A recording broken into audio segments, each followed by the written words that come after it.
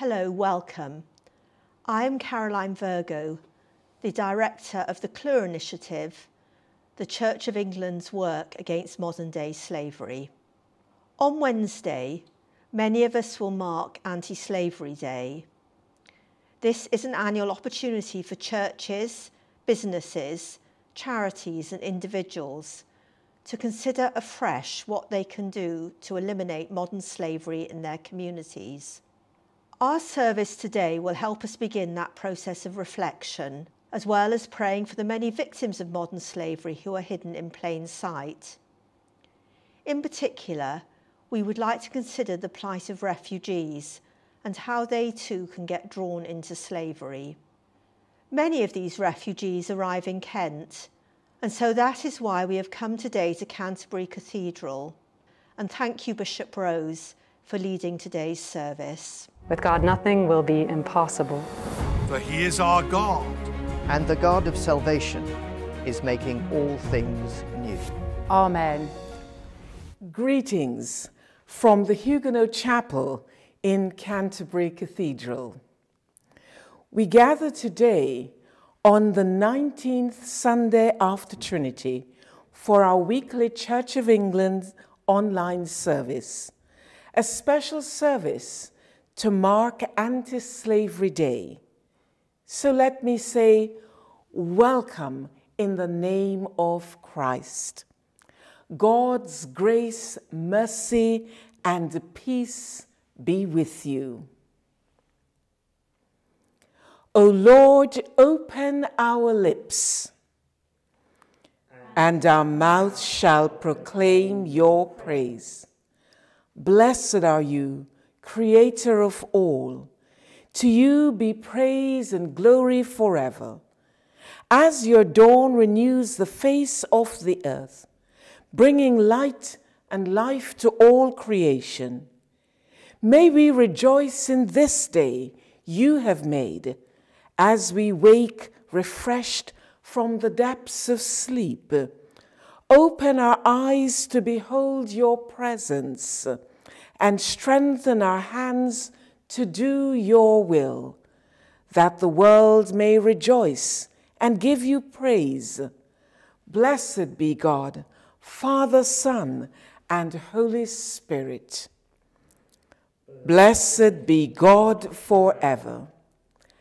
As we begin our service today, let us join together in song and praise our God for the many blessings He gives us. Thank you.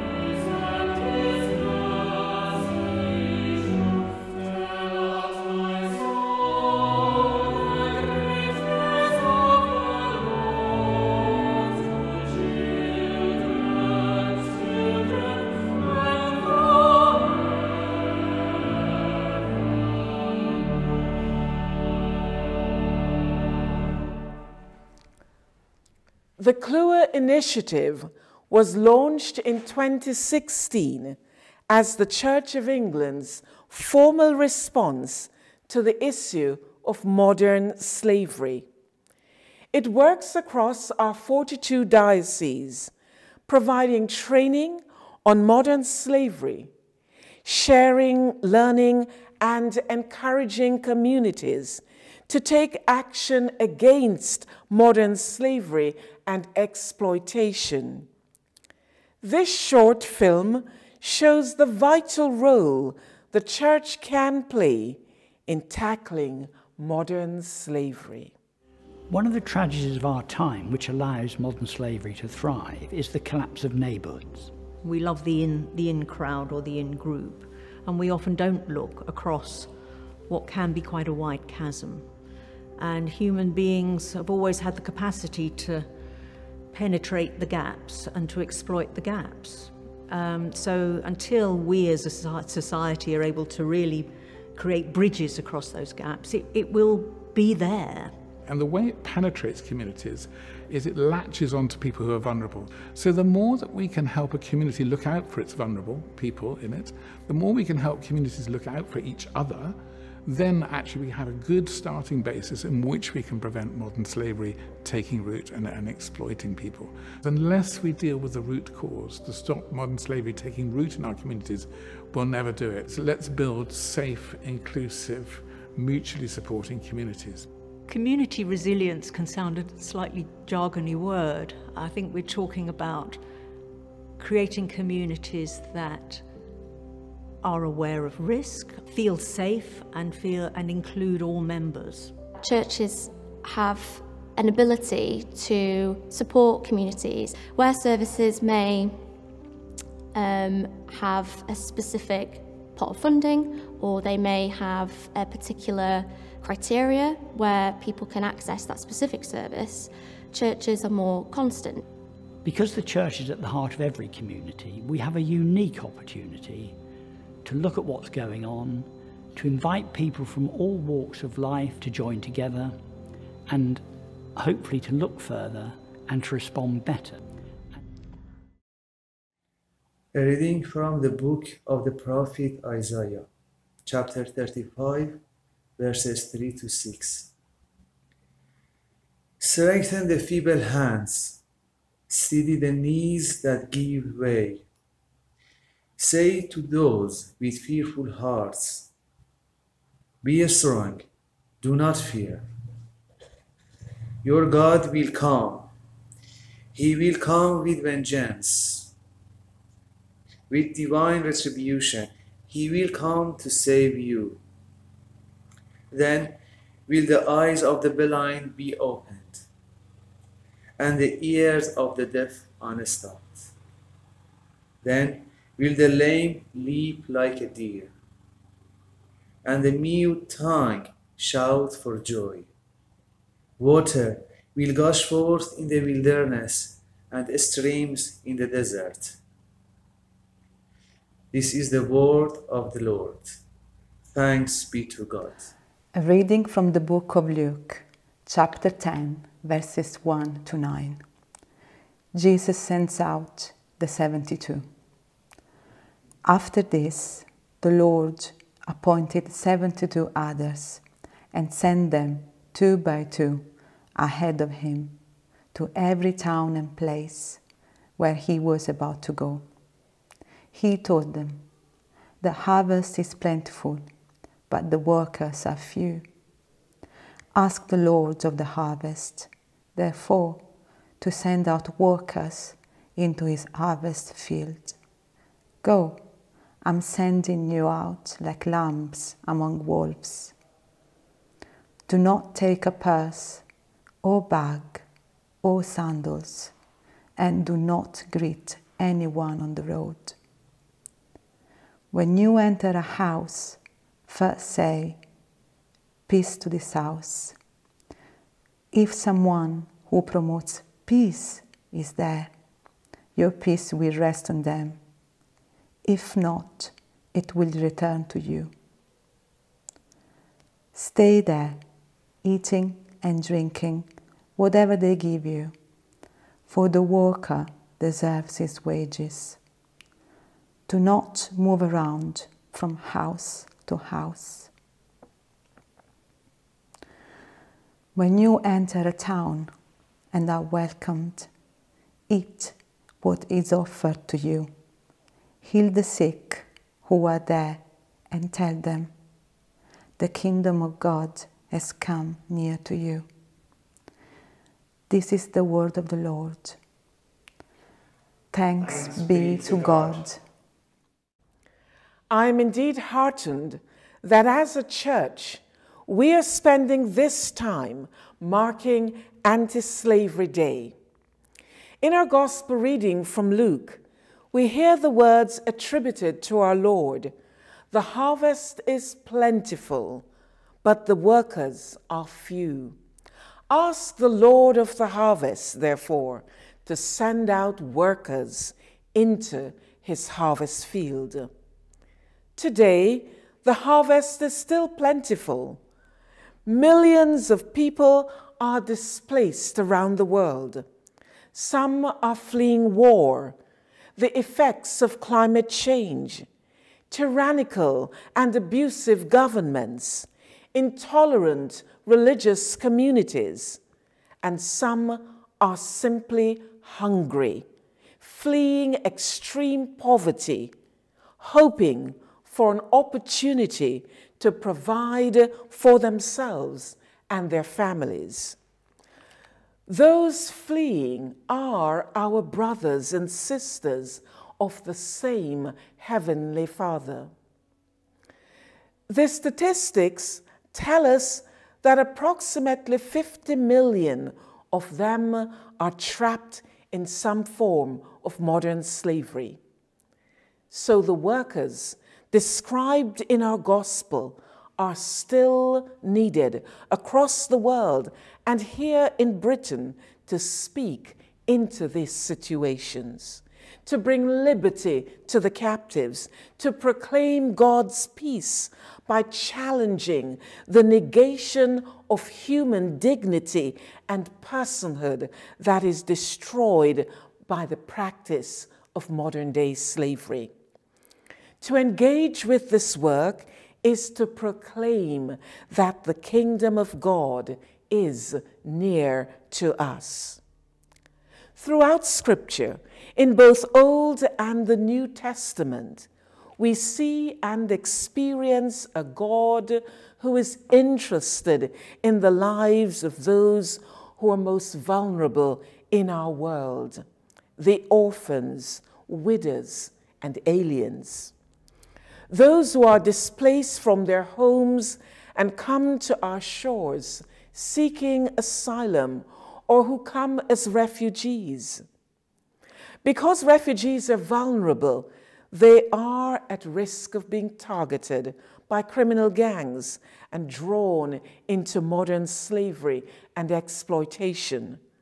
This is happening more and more, and awareness is low. The God we serve continues to be interested in those who are most vulnerable. In the gospel reading, the workers are being sent to the exact places where Jesus himself intends to be present. Earlier this year, for our Maundy Thursday service of renewal of vows here in our cathedral, one of my priests who did not show up for that service later shared with me that he had learned that the Coast Guards were coming in, having rescued people in the Channel. He said, "I grabbed the towels and dried clothes and rushed down to the shore. There I found myself on my knees, drying the feet of the many who had been rescued." That, my friend, is Jesus present in their midst. And that is a great reason not to be in the cathedral renewing one's vows. In that moment, the action of my priest was making real the words of the prophet Isaiah. Strengthen the feeble hands, steady the knees that give way. Say to those with fearful hearts, be strong, do not fear, your God will come. The prophet's message speaks directly to us here in Britain. Our eyes are opened and our ears unstopped. We have seen firsthand those arriving on our shores and through the work of agencies such as Kent Refugee Action Network, CRAN, the Clewer Initiative, the Anti-Slavery Collective, and the many other organizations working to bring to a halt modern-day slavery. We too can be encouraged to be messengers of God's peace to the many who are seeking refuge and who are at risk of being trapped in modern-day slavery. As God's church, we're suitably placed not only to speak into these situations, but to be the change we wish to see by welcoming and embracing the stranger, by giving a sense of belonging to those who are lost, by treating the vulnerable with dignity and respect, and by doing all that we can to educate a world and a society that is often indifferent to the needs of the vulnerable, to be Christ-like in our words and our actions. Let us play our part in making the kingdom of God a reality on the Kent coastline, in our communities, and in our world. Join us in prayer and in the work being done with the various organizations so that together we can make modern-day slavery something for the history books. In making such a difference, the words of the prophet Isaiah will become a reality as we will see the lame leap like a deer, the mute tongue shout for joy, water gushing in the wilderness, and streams will be seen in the desert. And my friends, together we can rejoice and say, the kingdom of God has indeed come near to all of us. Amen. Our next hymn reminds us of our calling as Christians to care for those who are vulnerable. Let's use it as an opportunity to respond to God after what we've heard in Isaiah and Luke's Gospel.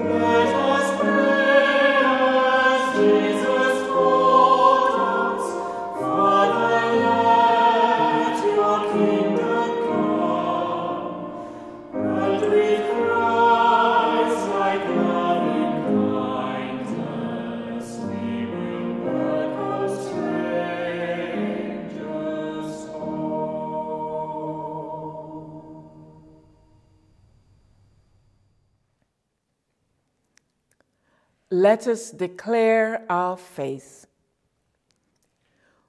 We believe in God the Father, from whom every family in heaven and on earth is named. We believe in God the Son, who lives in our hearts through faith and fills us with his love. We believe in God the Holy Spirit, who strengthens us with power from on high. We believe in one God, Father, Son, and Holy Spirit. Amen. Our prayers today will be led by Emma Pennington, the Canon Missioner for Canterbury Cathedral, and Jonathan Arnold, Executive Director of the Social Justice Network at Diocese of Canterbury. Emma and Jonathan are passionate about how we as the people of God can act out our faith by showing love and support to those who are vulnerable or displaced in our communities. We pray for the witness of your church in welcoming the stranger, supporting the vulnerable, and seeking to help restoration for victims and survivors of modern slavery. Give us wisdom to learn how to recognize desperate need, exploitative behaviors, and cries for help. May we play our part in helping to prevent oppression and equipping communities to become agents of your healing compassion. Guide each of us to reach out with our time, resources, and networks. Help us to learn to see our neighbours in need and to work with others for their restoration and blessing. Amen. We pray for the work of the Clewer Initiative, the Diocese of Canterbury, and all seeking to create communities of compassion. Through such witness, may your will be done and your name be hallowed. For Jesus' sake. Amen. Heavenly Father, we ask your blessing to help the leaders of the nations as they wrestle with issues of migration, security, political unrest, and climate change. Please give wisdom to decision makers and stir them to act justly and compassionately. In Jesus' name and for his glory. Amen. Strengthen the feeble hands, steady the knees that give way. Say to those with fearful hearts, be strong, do not fear. Your God will come. He will come with vengeance, with divine retribution. He will come to save you. Holy God, we thank you for these reassuring words from the prophet Isaiah, that you will come back soon, bringing justice and salvation. We pray that you would comfort all who are fleeing from peril, and that they would come with their fearful hearts and find refuge in you. In their vulnerability, may your presence be known, for Jesus' sake. Amen. We particularly pray for all those who have become trapped in the dark places of modern slavery. We pray you would bring people into contact with them who see their suffering and are able to help them move from exploitation to safety and freedom. We pray for organisations working with victims of modern slavery and ask that your grace would inspire them. Please give strength and courage to everyone working on the front lines of this vital work. Amen. Merciful Father, accept these prayers for the sake of your Son, our Saviour, Jesus Christ. The collect for today. Almighty God, you called Luke the physician, whose praise is in the gospel, to be an evangelist and a physician of the soul. By the grace of the Spirit and through the wholesome medicine of the gospel, give your church the same love and power to heal. Through Jesus Christ, your Son, our Lord, who is alive and reigns with you in the unity of the Holy Spirit, one God, now and forever. Amen. We pray the Lord's Prayer. Our Father, who art in heaven, hallowed be thy name. Thy kingdom come, thy will be done, on earth as it is in heaven. Give us this day our daily bread, and forgive us our trespasses, as we forgive those who trespass against us. And lead us not into temptation, but deliver us from evil. For thine is the kingdom, the power, and the glory, forever and ever. Amen. In June, hundreds of people gathered here in Canterbury Cathedral to mark Refugee Week and learn more about how modern slavery can impact refugees. The three-day program, which was organized by Diocese of Canterbury, Canterbury Cathedral, Kent Refugee Action Network, CRAN, and the Clewer Initiative, is just one way in which the church in this area is helping to gather people and inspire action. This short film will give us a taster. We are here in Canterbury Diocese, and we are going to be running some awareness-raising training with a group of Ukrainians, and basically to inform them about exploitation, the risks of being exploited. This is really an opportunity to raise their own understanding of potential threats they could have, but at the same time giving them some tools and some ideas about how they can manage those threats. There is a strong link between refugees and modern slavery. Every refugee is very vulnerable, and they are getting influenced so easily. They arrive to a new country, they don't know how things work, they don't know whom to trust and whom not to trust. So it's very important to just, again, share that awareness about what modern slavery is, how to recognize the signs of modern slavery, and where to seek help. People are forced to flee from their homes, leave their maps behind. When they come here, it's very important for them to have a community around them, a community that serves, that gifts them a new map to navigate a new environment. And this is what your awareness raising, your work on modern slavery is keeping people to do. I think when you're talking about refugees and modern slavery, a lot, like when you see it on the news, for instance, a lot of the time it's very easy to kind of break it down into statistics, and kind of you lose the humanity of a situation that is fundamentally all about the humanity, and it's about the suffering of people and trying to find a way to relate them to yourself. This seminar, webinar was very important for me. I got lots of useful information, and it helped me a lot. Like there are some subtle things sometimes we don't notice, right?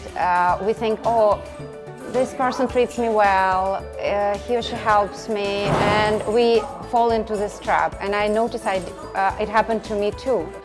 If you are in doubt, if you are in despair, if you don't know what to do and you think no one will help, come here and share your thoughts. If this kind of seminars and meetings are organized all around the country, they will help not only Ukrainians, not even refugees, they will help locals. I work with lots of local people and they face discrimination, exploitation. So it's extremely useful, it's a great initiative, yes. I would say go for it and attend the meeting and spread this information so we can pass it on, right? Our final hymn today helps us reflect on our shared mission to be children of light and show God's compassion to the world. Let's sing together.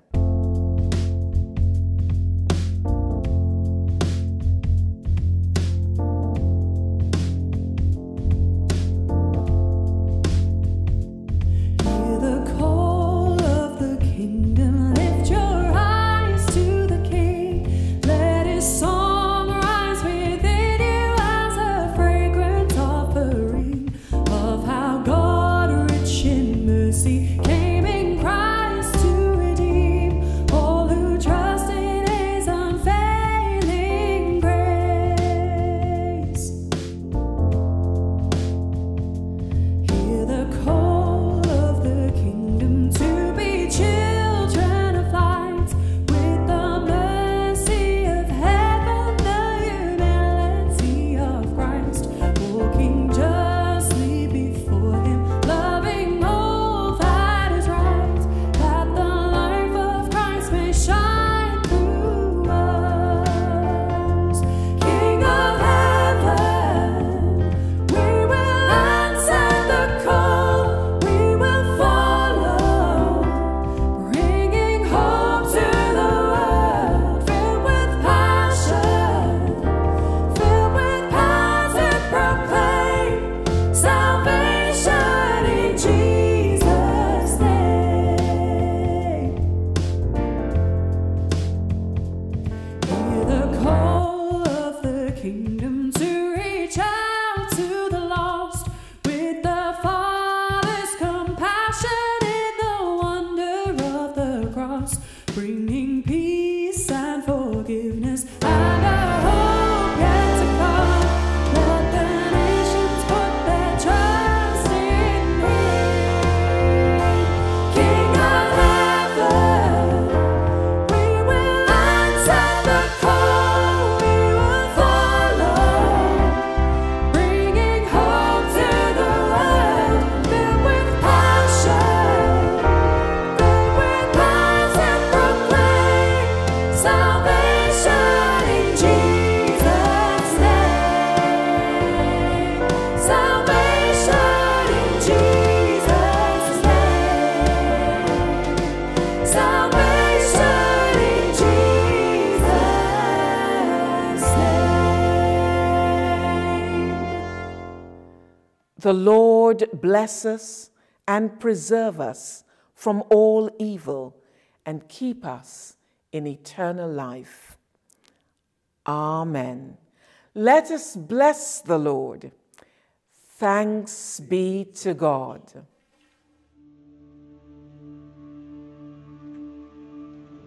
I'm at the Church of the Holy Sepulchre in Jerusalem. I'm in this ancient city for the International Commission for Anglican Orthodox Theological Dialogue. We have been meeting at St. George's Cathedral. Of course, the events of the last few days have been all around us. The horrendous incursion by Hamas, the murders, the kidnapping, the injuries. The impact on the people of Israel is immense and will last for generations. Last Wednesday, I was in Gaza visiting the Anglican hospital there with Archbishop Hussam, the bishop in Jerusalem. There I met wonderfully dedicated, holy doctors and medical staff at the Anglican hospital. I can only imagine the horrendous situation that they find themselves in today. So please pray for both Israelis and Palestinians. Please pray for Jews and Muslims and Christians in this land, that there may be an end to violence, that peace with justice might prevail. And in this Church of the Holy Sepulchre, where Jesus died, where there was all that pain and affliction, that desolation of Good Friday, may it also be transformed, as in this building there is also the tomb of the resurrection, the place of hope and light. Please pray for the peace of Jerusalem and for light and hope to infuse this region. Thank you.